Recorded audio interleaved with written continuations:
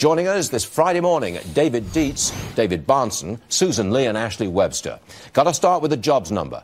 David Dietz, Bahnsen, Mr. Bahnsen. Bahnsen. Only 20,000 new jobs created last month. I think that is hurting the market. Do you agree? I'm sure that the short-term response can't be positive, but, you know, you really have to look at these things, Stuart, 3-month rolling averages, because you get a sort of extraordinarily bad month, you get extraordinarily good month, and you got to roll them together, and we haven't had a bad rolling 3 months since President Trump has been elected. I think that the negative on the market this morning is China trade. Mr. Bahnsen, what do you say?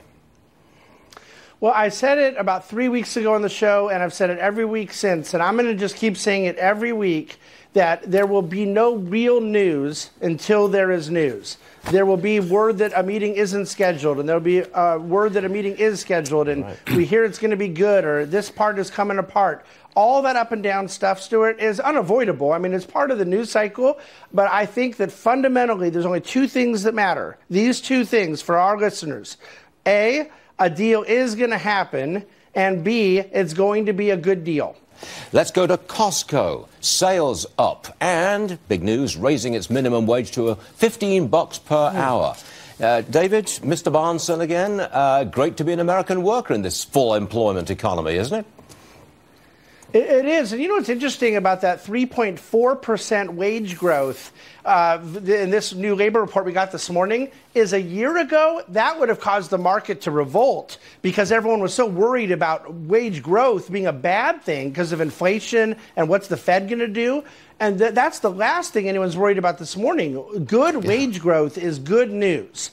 And you see it in this Costco report, wages growing, there's that pricing pressure. You want employees making more money. It's not inflationary when productivity is going higher. Interesting. Yeah. I would also point out that Costco took a lot of criticism because it's never been unionized. People said you can't get a fair shake from a company that's not unionized. Here, 2 wage hikes in just 12 months. I think it's a great thing not to be working for a unionized shop. And parental leave now, too. Yes, right. Hourly paid workers. And plus, Go on, David. I was going to say your company also stays in business, too, so there's that. Yeah, there's always that. Yes. Let's not forget that. I want to do a shout-out for David Bahnsen. He's got a new book, and if the scroll, there you go. It's out next month, The Case for Dividend Growth. That's your mantra, isn't it? That's the stocks that you invest in, where the dividend is going to go up. Right, David?